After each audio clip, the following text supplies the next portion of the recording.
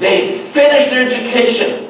They've turned loose that huge appetite to grow, to develop. And they turn loose the appetite of success to sow seed and to invest in their future and in the future of their kids. When they arrive in America, they don't stop living, they don't stop seeking, they don't stop developing their life. Now that they've arrived, they begin the development. Amen. And this is what we don't want immigrants to do when they come to America, is sit on their fanny when they get here. Amen. Then they become a ward of the law, of the community, and the public assistance. Yes. Who needs that? They could have stayed home to get that. But they come here because of opportunity. Why did you come to Jesus?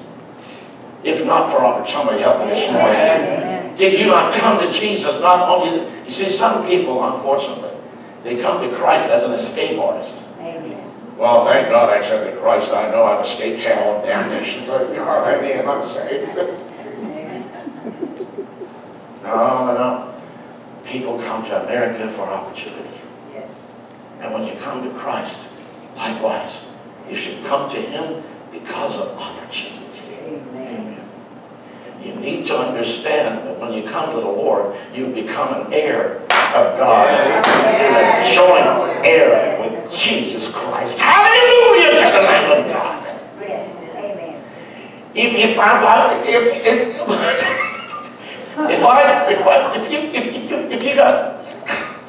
you got a letter in the mail that said, you have received an inheritance. Amen. Wouldn't it be logical? Can I have a look at the will, please? Make sure they got the right. I'd like to see what I've inherited. That's good preaching. Make sure okay, now you slice that pie.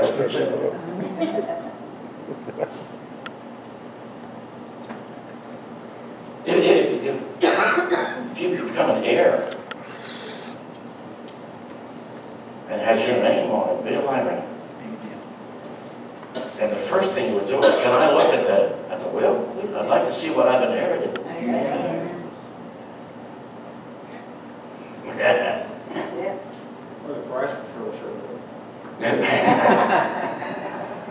Wouldn't you like to see what you've inherited? Or the IRS.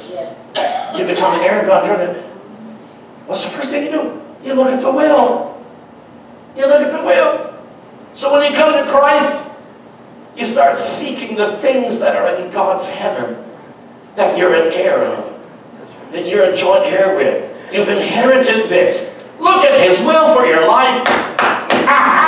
Look at what God has in store for you. Look at the riches that are waiting for you while you're camping around, trying to make ends meet morally, spiritually, relationally, in every way.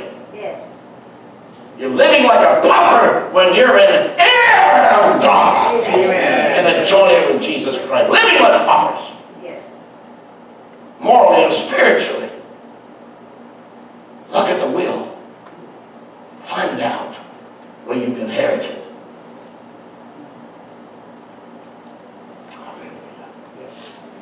Let me give you an appetite for what I want to share next week. If you look up, Gary, Ephesians chapter 1.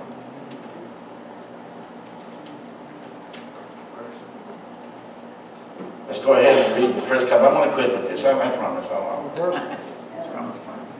Verse 15, try 15.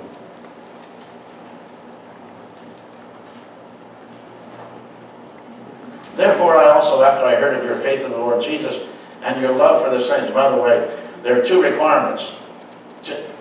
Let me give you the two requirements. Whoa. Go back to 15 here. Whoa. There are two requirements to know what your inheritance is. What are they in verse 15? Two requirements here. Faith. Your faith in the Lord Jesus and what? Love. If you don't have one of those, you're limping your way to your will. Amen. To the will that's been given to you, what God has for you. You've got to have faith in the Lord Jesus Christ, and secondly, you've got to love the saints. If you don't have those, forget it. You're not an heir yet. That's right. Look now, verse 16. Now that you go, Paul said, I do not cease to give thanks for you, making mention of you. Now, watch 17, it's going to blow you away. That the God and Father of Jesus Christ, the Father of glory, may give you a spirit of wisdom and revelation and knowledge of Him. Verse 18, here it comes. The eyes of your understanding be enlightened, that you may know what is the hope of His calling, what are the riches of the glory of His inheritance in the saints. You have to meet two qualifications. One, you have to believe in Jesus Christ. And secondly, you got to love God's people. Amen. He said, I want to pray that God will give you a spirit of understanding and a spirit of wisdom and a spirit of revelation. That's what I'm talking about next week. That's what I was going to talk about today. But you all pulled something out. You have to have those two qualifications. You have to believe in Jesus, and you have to love the church. How many times I've told you that? I've told you that over and over again. You have to believe in Jesus and love the people of God. Amen. Get it on. Become weaved, interweaved, knitted, fitted together with the people of God. And then you will find out what the riches of the glory of His inheritance is in the saints. You can turn that off if you want to now. I'm going to deal with that next week. So you see the part of that, we're an heir of God and joint heirs with Jesus. But you have to have those two qualifications. And then I'm going to explain to you that God will give you a spirit of wisdom and a spirit of revelation, that you may know what the riches are of His inheritance in the saints.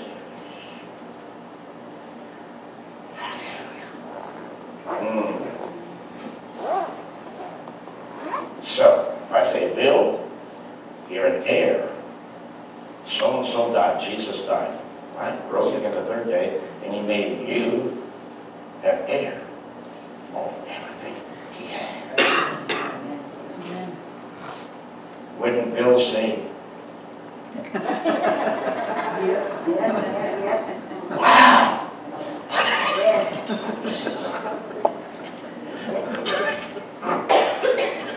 Look what the Bible says. That's for me. Look at that. Wow. Amen.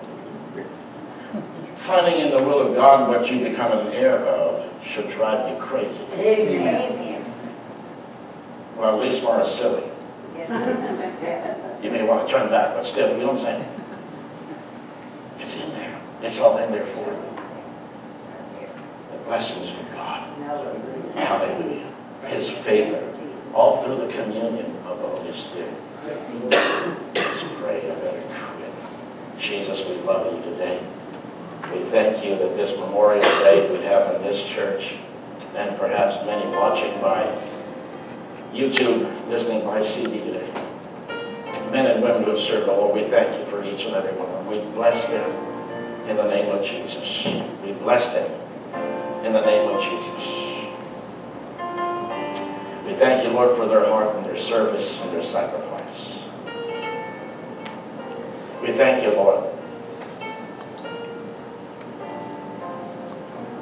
As one of those folds says, and what it means in the folding of the flag. They walk through the valley of the shadow of death, so that we can be an heir of 1776.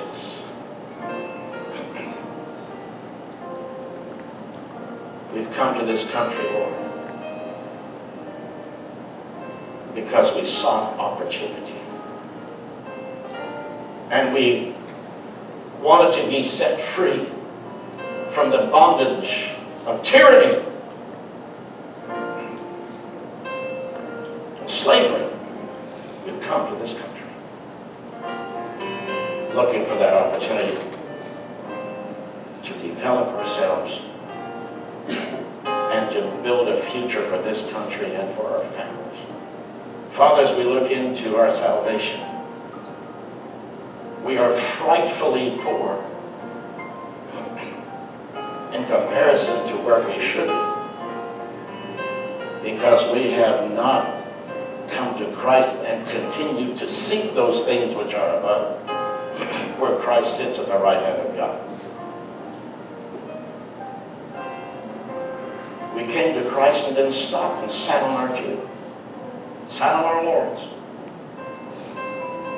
But coming to Christ is just the beginning.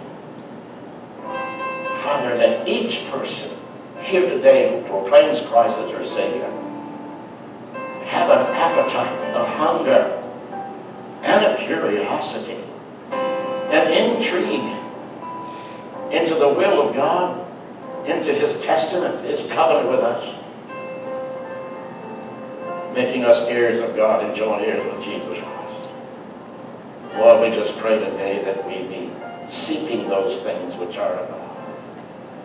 As we prepare our hearts right now for the Lord's table, God, may we ever be drawn closer to You as we worship You and we're changed.